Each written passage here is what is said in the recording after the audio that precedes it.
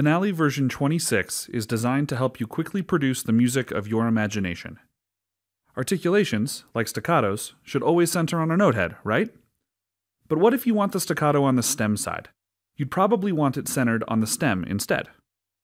To produce this result in the past, you either had to create a separate articulation to center on the stem, or manually drag it into position. Finale version 26 has a new feature that allows you to automatically flip articulations from note side to stem side, and it knows when to center on the stem or on the note. Our engineers call this dynamic centering.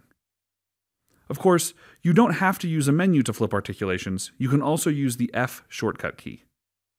And you have the flexibility to define articulations that center on the stem or the notehead when stem side.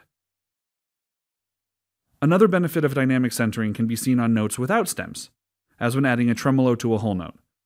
Plus, when you add a layer, Finale dynamically adjusts again. Similarly, when noteheads change in size, articulations will dynamically reposition to remain centered. Helping you quickly get exactly the results you wish is what Finale is all about.